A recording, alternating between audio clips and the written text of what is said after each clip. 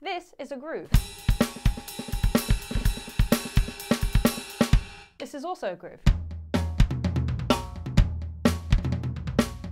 This is also a groove. But what makes it a groove? There's three elements as a general rule going on under the hood consistently in grooves. First element, the kick drum. It can give you the pulse, the underlying information that your subconscious hears when you hear the music. Allow me to kind of embellish this a little bit. Take, for example, a disco 4 to the floor.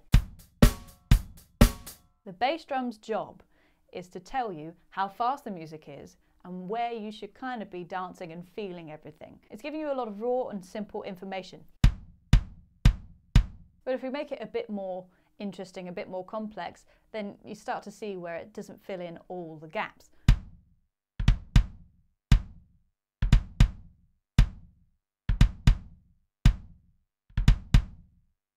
Kind of missing something, and what it's missing is the second element, which is the backbeat, usually played on the snare drum on beats 2 and 4. So if I try and incorporate that now into that beat,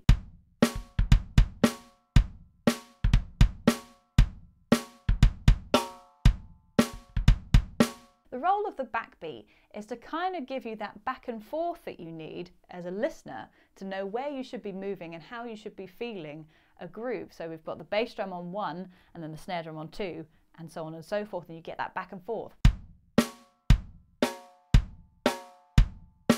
Even that on its own sounds pretty cool, but you can tell, again, something's missing. We've got a lot of space going on here, and if you want to get really, really technical with it, and if you're a producer, the frequency ranges we're currently covering are kind of the lower to the mid-range, so we're missing that extra detail that our brain really likes and makes it go, ooh, that sounds nice and crispy, yay. We want our grooves to give us a bit of everything. If that makes no sense, worry not. If the bass drum is the foundation, the snare drum is the walls. Hi-hat, or whatever you end up doing with your right hand, is everything else. It's the detail. It fills in the gaps, especially when it comes to subdivisions and timing. Let's take an 8th note groove, for example.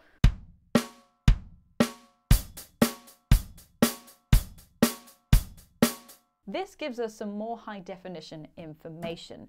For example, what feel this groove has.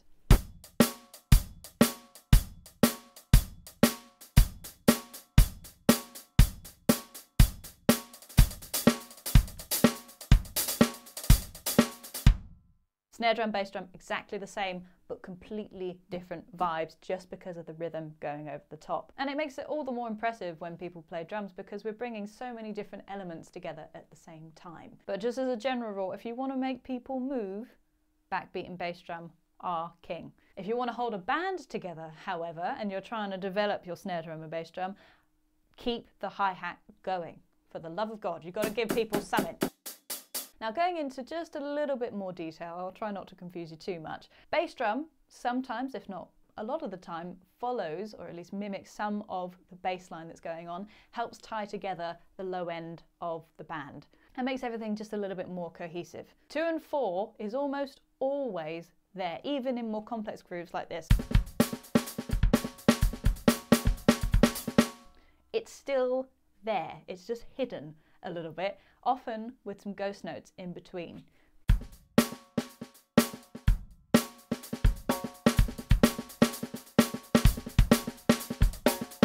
It just adds a little bit of extra spice when you do ghost notes and other fancy stuff, but the backbeat is always there. Some exceptions to this might be if you see like a James Brown groove and you get a displaced snare drum, which can sound really funky. 1, 2, and 4, and. Or your more kind of Afrobeats thing. But then usually you have a bass drum that's a bit more consistent to hold everything together. Lastly, right hand can go wherever. It can still be a groove even if you're over here, up here, on the ride cymbal. And as you get more advanced and you're kind of over here and not on the hi-hat, or even if you are, you can start to engage the left foot and make things even more interesting, adding a 4th layer to your grooves. If you're doing something a bit more interesting with the right hand, you can have that consistent element keeping going in the left foot.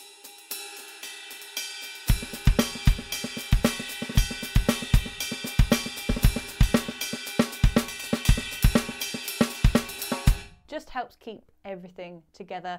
It makes things more sonically interesting as well because you've got an extra layer going on. So hopefully now it makes a bit more sense what's going on underneath the hood of your grooves, and it's something to bear in mind as you're playing.